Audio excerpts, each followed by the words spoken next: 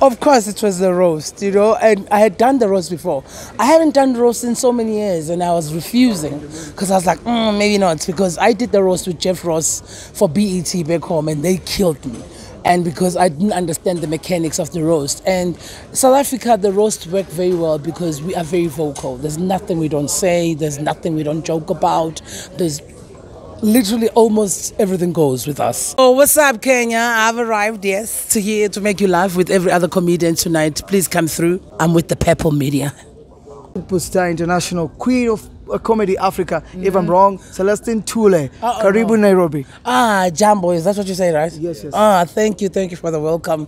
Although it was a surprise, next time I'll put on the lashes and stuff. But otherwise, Kenya, I'm here. I can't wait for the show tonight. I'm also as excited. Of course, I've done Uganda, Rwanda. I think East Africa has got the vibe that I really am starting to enjoy. So, yeah, hopefully there will be something that I will come back for a holiday as well, not just because I'll stay a couple of days and enjoy the country. So maybe how was your flight?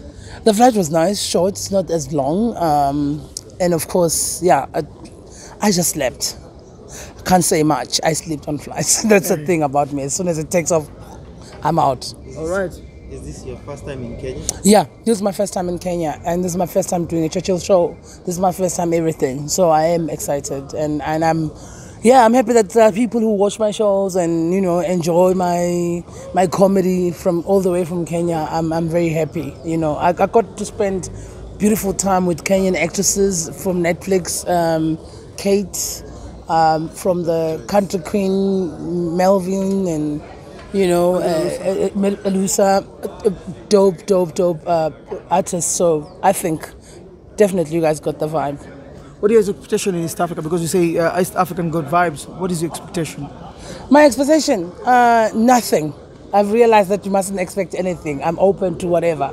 But I think there's a lot of discipline and a lot of focus from you guys. I like how you do things. You're very this. It's not happening. When you're in South Africa, hey, you came through, okay, somebody's gonna pick you up. But this is amazing, and you take your work seriously, and I love the direction of the comedy itself and art itself, because I think that's the only way as Africans we're going to be able to understand and know each other is when we interact and we exchange culture and art and laughters, of course. Talking about culture, and you've mentioned from one of your posts, you say it's time for African to tell our story. We've seen it.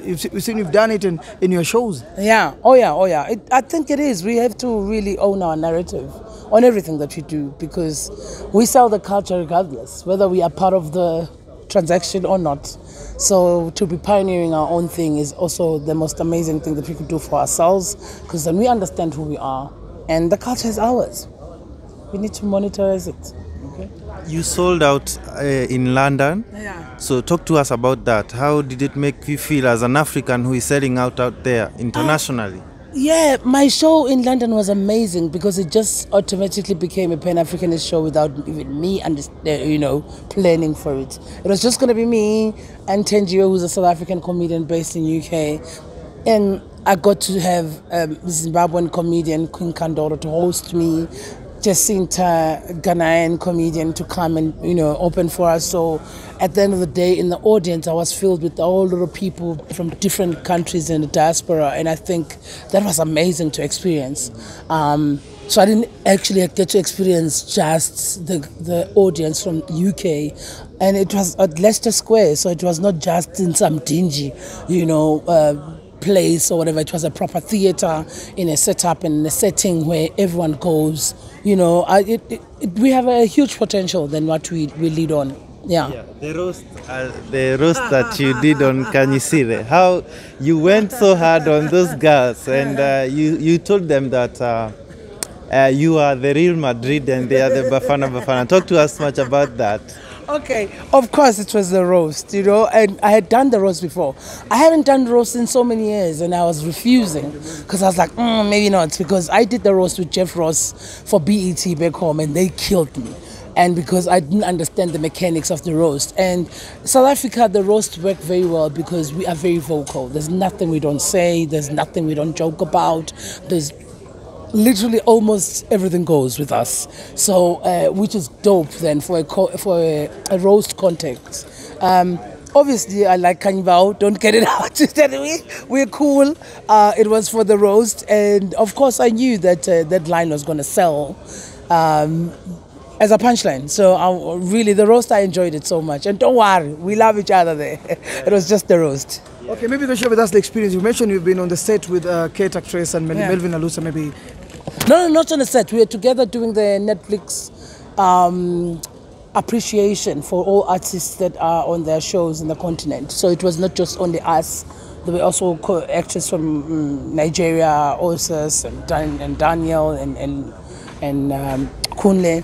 So we had so many actors that had shows in Netflix that they put together, and we had like a getaway weekend thing, and we got to, get to know each other. Because sometimes that's what happens with music. Artists know each other now. With acting and comedy, I think we need to start to get more integration and understanding who is who in the zoo. Because sometimes people do come to the country, but you don't know them and you don't know their work.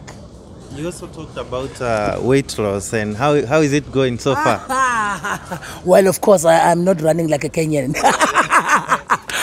Well, hey, I've always been big in my life. It's a work in progress constantly, all the time. But I'm advocate for healthy. I know I might look big, but I still want to be healthy. So that's why I never stop trying. Yeah. Okay, maybe just to summarize, additional 2 questions. One, are you looking forward maybe to join acting film industry in Kenya, because we have dope movies, we have dope series, we have multi-talented actors and actresses in Kenya?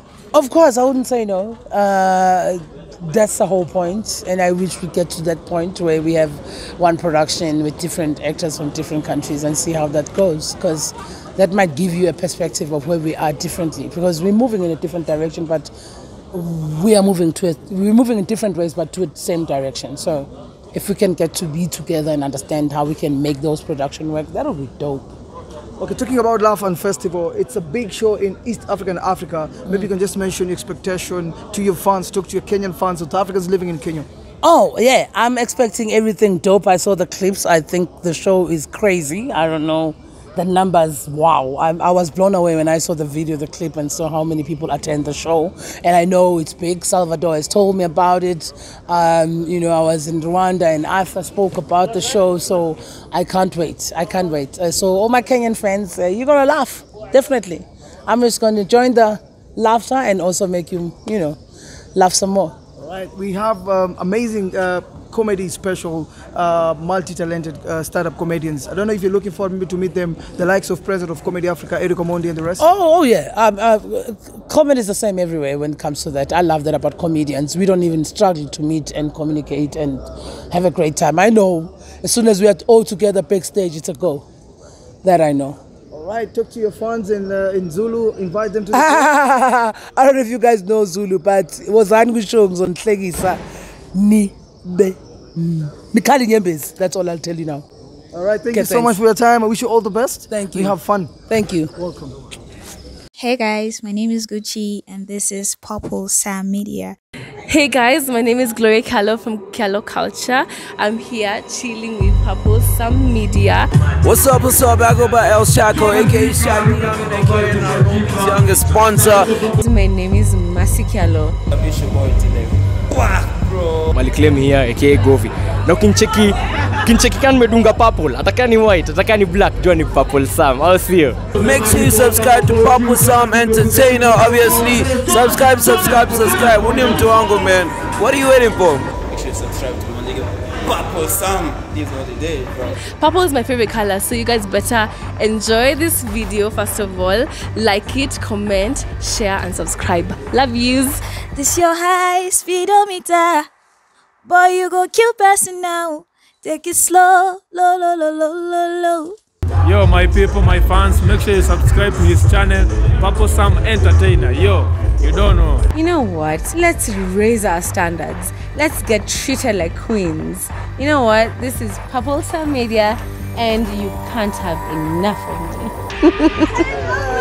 Na ukitaka kushikia kamera ni sawa. Uko sawa? Aya bro.